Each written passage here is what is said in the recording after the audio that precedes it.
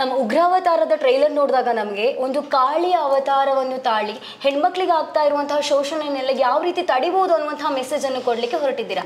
ಯಾವ ರೀತಿ ಬಂತು ಮ್ಯಾಮ್ ಈ ರೀತಿ ಥೀಮ್ ಕೊಟ್ರೆ ಜನರು ಇದನ್ನ ಎಕ್ಸೆಪ್ಟ್ ಮಾಡ್ತಾರೆ ಅನ್ನುವಂಥದ್ದು? ಹೋಪ್ ಸೊ, ಬಿಕಾಸ್ ಇದು ನಾವು ಒಂದು ಸಿನಿಮ್ಯಾಟಿಕ್ ಲಿಬರ್ಟೀಸ್ ತೊಗೊಂಡಿದ್ದೀವಿ. ಬಿಕಾಸ್ ಇದು ಒಂದು larger than life cinema. So ಆ ಕ್ಯಾರೆಕ್ಟರ್ ತುಂಬ ಕೋಪಿಷ್ಟ. ಅವ್ರ ಹೆಸರು ಶ್ರೀದುರ್ಗಿ ಮೂವಿನಲ್ಲಿ. ಸೊ ಅವಳು ಈ ಎಸ್ಪೆಷಲಿ ಹೆಣ್ಮಕ್ಳ ಮೇಲೆ ಶೋಷಣೆ, ಕ್ರೈಮ್ ಅವ್ರಿಗೆ ಒಂಚೂರು ಇಷ್ಟ ಇಲ್ಲ. So she is very strict, very like ತುಂಬ ಕೋಪಿಷ್ಟ, ತುಂಬ ಸ್ಟ್ರಾಂಗ್ ಪೊಲೀಸ್ ಆಫೀಸರ್. ಸೊ ಅವರು ಹೆಣ್ಮಕ್ಳಿಗೆ ಧೈರ್ಯ ಹೇಳ್ಕೊಡ್ತಾರೆ ಮೂವಿನಲ್ಲಿ, ದಟ್ ನೀವು ನಮ್ಮ ಜೊತೆಲಿ ಇರಿ, ನಾವು ನಿಮ್ಮ ಪ್ರೊಟೆಕ್ಷನ್ಗೋಸ್ಕರನೇ ಇದ್ದೀವಿ. ಸೊ ಐ ಥಿಂಕ್ ಇದರಿಂದ ಒಂದು ಒಳ್ಳೆ ಮೆಸೇಜ್ ಹೋಗುತ್ತೆ ಹೆಣ್ಮಕ್ಳಿಗೆ. And especially to stand up for there rights ಅಂತ. ಬಿಕಾಸ್ ತುಂಬ ಹೆಣ್ಮಕ್ಳು ಭಯ ಪಡ್ತಾರೆ ದಟ್ ನಮ್ಮ ಜೊತೆಲಿ ಏನಾದ್ರು ಆಗಿದ್ರೆ ನಾವು ಅದನ್ನು ಹೇಗೆ ಡೀಲ್ ಮಾಡೋದು, ಹೇಗೆ ಹೇಳೋದು, ಆ ಭಯದಿಂದ ನಾವು ಒಂದು ಕೊರಗಿರುತ್ತೆ. ಆ ಕೊರಗಿಂದನೇ ಜೀವನ ಎಲ್ಲ ಹಾಳಾಗುತ್ತೆ. ಅಥವಾ ಅವ್ರಿಗೆ ಏನು ಮಾಡಬೇಕು ಅಂತ ಗೊತ್ತಿರಲ್ಲ, ಯಾರಿಗೆ ಅಪ್ರೋಚ್ ಮಾಡಬೇಕಂತ ಗೊತ್ತಿರಲ್ಲ. ಸೊ ಅದು ಒಂದು ಉದ್ದೇಶ ಇತ್ತು ಖಂಡಿತ. ಅದ್ರ ಜೊತೆಲಿ ಒಂದಷ್ಟು action ಸೀಕ್ವೆನ್ಸಸ್ಸಿಂದ women will feel empowered. ಇವಾಗ ಮಾಲಾಶ್ರೀ ಮ್ಯಾಮ್ ಅಥವಾ ವಿಜಯಶಾಂತಿ ಮ್ಯಾಮ್ಗೆ ನೋಡಿದಾಗ ನನಗೆ ಖುಷಿ ಆಗುತ್ತೆ ದಟ್ ಎಷ್ಟು ಪವರ್ಫುಲ್ಲಾಗಿ ಕಾಣಿಸ್ಕೊತಿದ್ದಾರೆ, ನಾವು ಪವರ್ಫುಲ್ ಆಗಿರಬೇಕು ಯಾವಾಗ. ಸೊ ಅದು ಒಂದು ಸ್ಮಾಲ್ ಇನ್ಸ್ಪಿರೇಷನ್, ಒಂದು ಸ್ಮಾಲ್ ಪ್ರೋತ್ಸಾಹ ಅವ್ರಿಗೆ ಸಿಕ್ಕಿದ್ರೆ ಕೂಡ ಖುಷಿ ಆಗುತ್ತೆ.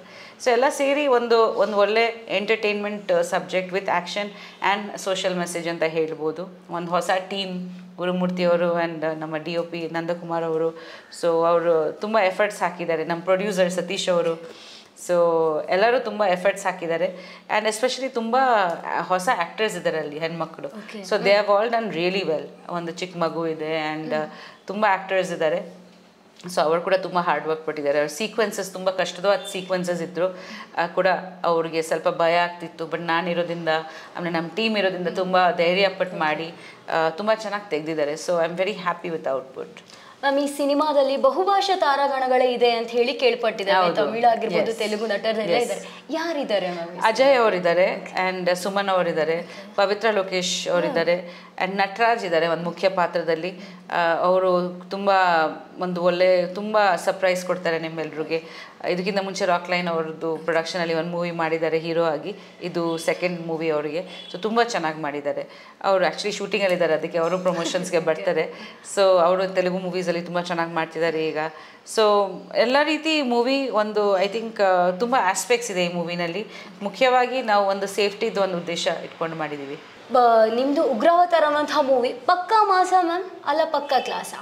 ಇಲ್ಲ ಕ್ಲಾಸ್ ಅಂತ ಅಲ್ಲ. ಟ್ರೇಲರ್ ನೋಡಿದರೆ ಗೊತ್ತಾಗತ್ತಲ್ಲ. ಬಟ್ ಮೆಸೇಜ್ ಇದೆ. It's a Ra action film ಅಂತ ಹೇಳ್ಬೋದು.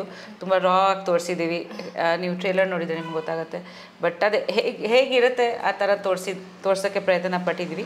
ಆ್ಯಂಡ್ ಅದ್ರ ಜೊತೆಲಿ ಒಂದು ಒಳ್ಳೆ ಮೆಸೇಜ್ ಇದೆ. ನಮಗೆ ಟ್ರೈಲರ್ ನೋಡುವಾಗಲೇ ಗೊತ್ತಾಗುತ್ತೆ ಒಳ್ಳೆ ಮೆಸೇಜ್ ಇದೆ ಅಂತ ಹೇಳಿದೆ. ಯಾಕಂತ ಹೇಳಿದ್ರೆ ನಿಮ್ಮ ಕಡಕ್ ಲುಕ್ ಆಗಿರ್ಬೋದು ಮ್ಯಾಮ್, ಐ ಎಕ್ಸ್ಪ್ರೆಷನ್ ಆಗಿರ್ಬೋದು, ಎಲ್ಲರೂ ಕೂಡ ಫಿದಾ ಆಗಿದ್ದಾರೆ. ಆಲ್ರೆಡಿ ಮಿಲಿಯನ್ ಗಟ್ಟಲೆ ವ್ಯೂಸ್ ಆಗಿದೆ ಆಲ್ರೆಡಿ. ಸೊ ನಾನು ಫಸ್ಟ್ ಟೈಮ್ ಮಾಡಿದ್ದೀನಿ. ಸೊ ಏನಾರು ಮೀನ್ಸ್ ಫಸ್ಟ್ ಟೈಮ್ ಅಂದರೆ ಗೊತ್ತಲ್ವಾ, ನನ್ನ ಒಂದು ಎಫರ್ಟ್ ಇದು. ಸೊ ಖಂಡಿತ ನೆಕ್ಸ್ಟ್ ಆಡಿಯನ್ಸ್ ಇಷ್ಟಪಟ್ಟರೆ ನಾನು ಇನ್ನೂ ಚೆನ್ನಾಗಿ ಟ್ರೈ ಮಾಡ್ತೀನಿ. ನೆಕ್ಸ್ಟ್ ಇನ್ನೂ ಬೆಟರ್ ಆಗಿ ಆ್ಯಕ್ಷನ್ ಮಾಡೋಣ ಅಂತ.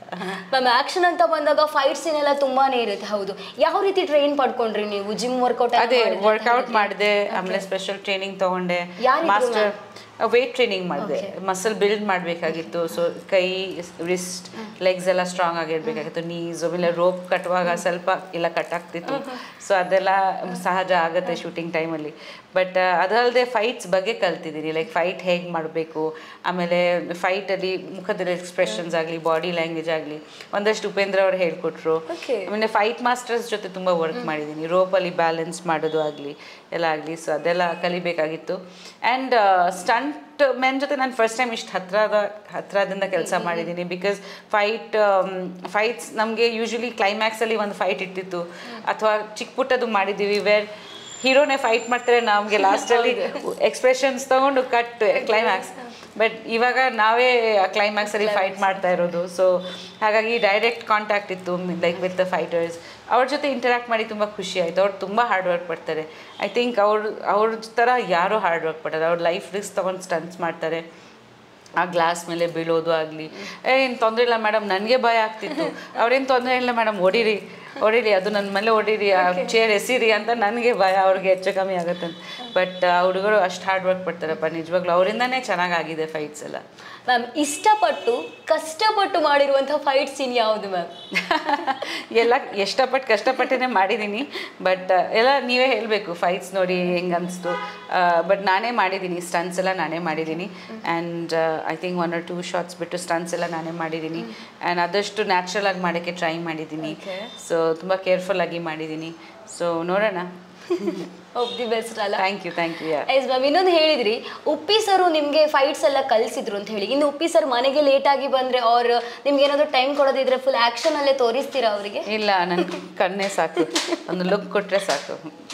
ಅವ್ರು ಆಲ್ರೆಡಿ ಅರ್ಥ ಆಗಿಬಿಡುತ್ತೆ ಅಂತ, ಏಯ್ ಕಣ್ಬಿಡ್ಬೇಡ ಅಂತ. ನೀವು ಆ್ಯಕ್ಷನ್ ಫಿಲ್ಮ್ ಮಾಡ್ತಾ ಇದ್ದೀರಾ ಅಂತ ಹೇಳಿದಾಗ ಉಪ್ಪಿ ಸರ್ ರಿಯಾಕ್ಷನ್ ಯಾವ ರೀತಿ ಇತ್ತು ಮ್ಯಾಮ್? ಅವರು ಫಸ್ಟ್ ಸ್ವಲ್ಪ ಸರ್ಪ್ರೈಸ್ಡ್ ಆಗಿದ್ರು. ಬಟ್ ಅವರು ಕೂಡ ತುಂಬ ಸಪೋರ್ಟಿವ್ ಆಗಿರ್ತಾರೆ. ನಾನು ಒಪ್ಕೊಂಡಾದ್ಮೇಲೆ ಅವ್ರು ಹೇಳಿದರು ಫೈಟ್ಸ್ ಕಷ್ಟ ಆಗುತ್ತೆ, ಆ ಥರ ಈಸಿ ಇಲ್ಲ ಅನ್ಕೋಬೇಡ ಅಂತ. ನನಗೆ ಗೊತ್ತು, ನಾನು ಎಷ್ಟಾಗುತ್ತೆ ನಾನು ಟ್ರೈ ಮಾಡ್ತೀನಿ ಅಂತ ಹೇಳಿದೆ. ಆಮೇಲೆ ಅವರು ಸ್ವಲ್ಪ ಟೆಕ್ನಿಕ್ಸ್ ನಾನು ಕೇಳಿದೆ. ಸೊ ವಾಕಿಂಗ್ ಆಗಲಿ, ಹೇಗೆ ಕ್ಯಾಮ್ರಾ ಲುಕ್ ಕೊಡೋದಾ, ಯಾರಿಗೆ ಹೊಡಿತಾ ಇದ್ದೀನಿ ಅವ್ರಿಗೆ ನೋಡೋಣ, ಇನ್ನೊಬ್ರು ಆ ಸ್ಮಾಲ್ ಟೆಕ್ನಿಕ್ಸ್ ಎಲ್ಲ ಇರುತ್ತೆ. ಆ ಸ್ಟೈಲಿಶು ಇದು ಮೀನ್ಸ್ ಸೊ ಈಸಿಂಗ್ ಮಾಸ್ಟರ್ಗೆ ಫಾಲೋ ಮಾಡು. ಬಟ್ ಒಂದಷ್ಟು ಹೇಳ್ಕೊಟ್ರು, ಕಿಕ್ ಹೆಂಗೆ ಮಾಡೋದು, ಲೈಕ್ ಬ್ಯಾಕ್ಗೆ ಏಟ್ ಬೀಳುತ್ತೆ ಒಂದೊಂದ್ಸತಿ, ಕಿಕ್ ಸರಿಯಾಗಿ ಮಾಡಲಿಲ್ಲ, ಹಿಂಗೆ ಹಿಂದೆ ಹೋಗ್ತೀವಿ ನಾವು ಕಿಕ್ ಮಾಡಿದಾಗ. ಸೊ ಕೈ ಮೇಲೆ ಬರುತ್ತೆ ಒಂದೊಂದ್ಸತಿ, ತುಂಬ ಲೈಕ್ ರೆಗ್ಯುಲರ್. ಸೊ ಅದನ್ನು ಕಂಟ್ರೋಲ್ ಮಾಡಿ ಮಾಡುವಂಥ ಸಿನಿಮಾದಲ್ಲಿ ಸ್ಕ್ರೀನಲ್ಲಿ ಏನು ಚೆನ್ನಾಗಿ ಕಾಣಿಸುತ್ತೆ ಹೇಳ್ಕೊಟ್ರು. ಸ್ವಲ್ಪ ಅದನ್ನ ಕೂಡ ಫಾಲೋ ಮಾಡಿ. ಬಟ್ ನಂತರ ನಾನು ಮಾಡಿದ್ದೀನಿ. ಯಾ.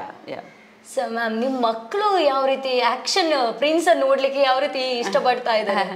ಇಲ್ಲ, ಅವರು ತುಂಬ ಸಪೋರ್ಟಿವ್. ಟ್ರೇಲರ್ ಕೂಡ ತುಂಬ ಇಷ್ಟಪಟ್ಟಿದ್ದಾರೆ, ಮೂವಿ ನೋಡೋಕ್ಕೆ ಕಾಯ್ತಿದ್ದಾರೆ ಈಗ. So they are very happy. ಅವ್ರಿಗೆ ನಾನು ಹಾರರ್ ಆ್ಯಂಡ್ ಆ್ಯಕ್ಷನ್ ಮಾಡಿದ್ರೆ ತುಂಬ ಖುಷಿ ಆಗುತ್ತೆ ಮಕ್ಕಳಿಗೆ. ಅದು 2 ಜಾನರ್ ತುಂಬ ಇಷ್ಟ. ಸೊ ಮಮ್ಮ ನೀನು ಸ್ಕೇರಿ ಎಕ್ಸ್ಪ್ರೆಷನ್ಸ್ ಚೆನ್ನಾಗಿ ಕೊಡ್ತೀಯಾ, ಸೀರಿಯಸ್ ಚೆನ್ನಾಗಿರ್ತೀಯ ಅಂತ. ಸೊ ಸರಿ, ಸಾಫ್ಟ್ ರೋಲ್ಸ್ ಇಷ್ಟ ಆಗಲ್ಲ ಮಕ್ಕಳಿಗೆ. ಒಳ್ಳೆ ಕಾಂಪ್ಲಿಮೆಂಟ್ ಬರ್ತಾ ಇದೆ ಮಕ್ಕಳ ಕಡೆ. ಅವರು ಪವರ್ಫುಲ್ ರೋಲ್ಸ್ ಮಾಡಬೇಕು ಅಂತ ನೀನು ಅಂತ ಇಷ್ಟಪಡ್ತಾರೆ. ಅವರಿಗೂ ಇಷ್ಟ ಆಯಿತು, ಅವ್ರಿಗೆ ಇಷ್ಟ. ಹೌದು, ಅವ್ರಿಗೆ ghost movies and action movies ಇಷ್ಟ. ಸೊ ನಾನು ಅದೇ ರೀತಿ ಮಾಡ್ಬೇಕಂತ ಮಕ್ಕಳಿಗೆ. ಎಸ್ ಮ್ಯಾಮ್, ಆ್ಯಕ್ಷನ್ ಮೂವಿ ಅಂತೂ ಬರ್ತಾ ಇದೆ, ಉಗ್ರಾವತಾರವನ್ನು ತೋರಿಸ್ಲಿಕ್ಕೆ ರೆಡಿ ಆಗಿ ನಿಂತಿದ್ದೀರಾ. ಅದೇ ರೀತಿ ಗೋಸ್ಟ್ ಮೂವಿ ಏನಾದರೂ ಬರ್ತಾ ಇದೆಯಾ? ಗೋಸ್ಟ್ ಮೂವಿ 2 ಇದೆ, ಕ್ಯಾಪ್ಚರ್ ಆ್ಯಂಡ್ ದ ವೈರಸ್ ಅಂತ 2 ಇದೆ. ಯಾವ ರೀತಿ ಮ್ಯಾಮ್ ಅದು ಮೂವಿ ಬಗ್ಗೆ ಹೇಳಬೇಕಾದ್ರೆ? ಅದು ಏನೋ ರೆಡಿ ಆಗಲಿ, ಆಮೇಲೆ ಹೇಳ್ತೀನಿ.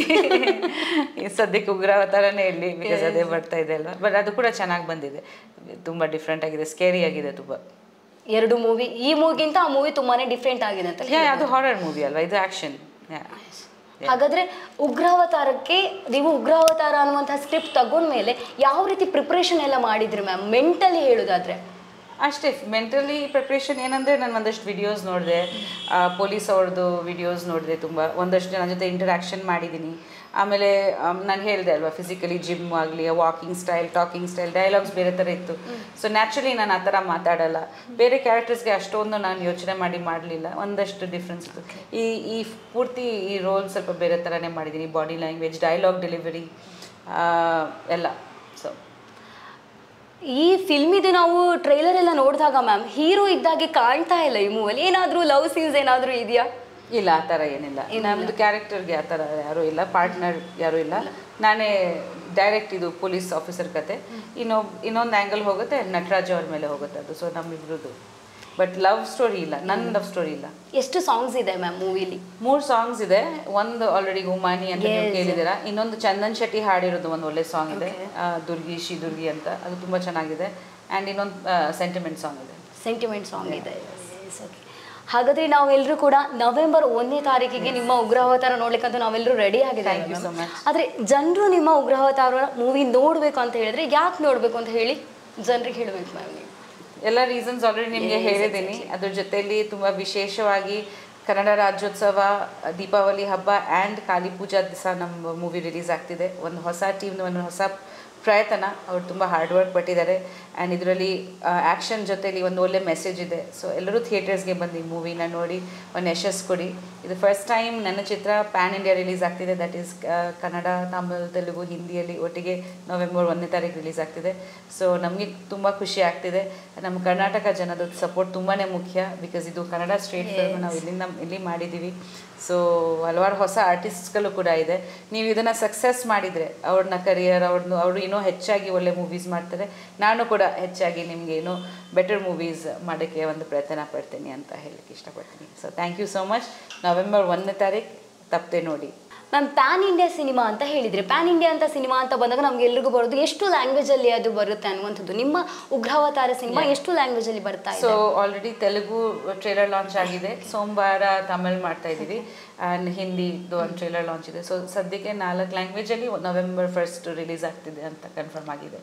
ಮ್ಯಾಮ್ ಕಥೆ ನೋಡಿ ಪ್ಯಾನ್ ಇಂಡಿಯಾ ಸಿನಿಮಾ ಹೋಗ್ಬೇಕು ಅಂತ ಹೇಳಿ ಒಪ್ಕೊಂಡ್ರ, ಅಲ್ಲ ನಿಮ್ಮ ಕ್ಯಾರೆಕ್ಟರ್ಗೆ ನೀವು ಪ್ಯಾನ್ ಇಂಡಿಯಾ ಮಾಡುವ ಅಂತ ಹೇಳಿ ಒಪ್ಕೊಂಡ್ರ ಸಿನಿಮಾ ಯಾವ? ಇಲ್ಲ, ಅದು ಒಂದೊಂದ್ಸತಿ ಆಗೋಗುತ್ತೆ. ಬಿಕಾಸ್ ಇದು ಅವರು ನಮ್ಮ ಡೈರೆಕ್ಟರ್ದು ಪ್ರಯತ್ನ ಇದು. ಅವರೇ ಪ್ರತಿಯೊಂದು ಲ್ಯಾಂಗ್ವೇಜಲ್ಲಿ ಡಬ್ ಮಾಡಿ ಅಲ್ಲಿ ಡಿಸ್ಟ್ರಿಬ್ಯೂಟರ್ಸ್ ಒಪ್ಕೊಂಡಿದೆ ರಿಲೀಸ್ ಮಾಡೋಕ್ಕೆ, ಬಿಕಾಸ್ ಅವ್ರಿಗೆ ಮೂವಿ ಇಷ್ಟ ಆಗಿದೆ ಅಂತ.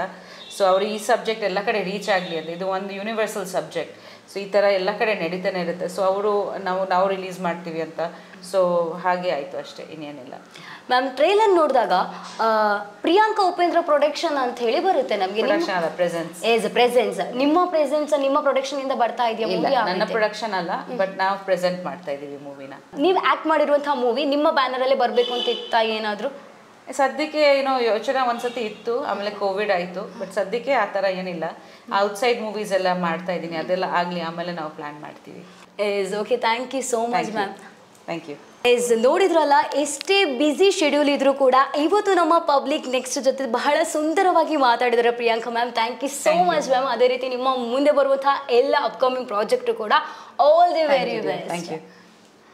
Thank you so much.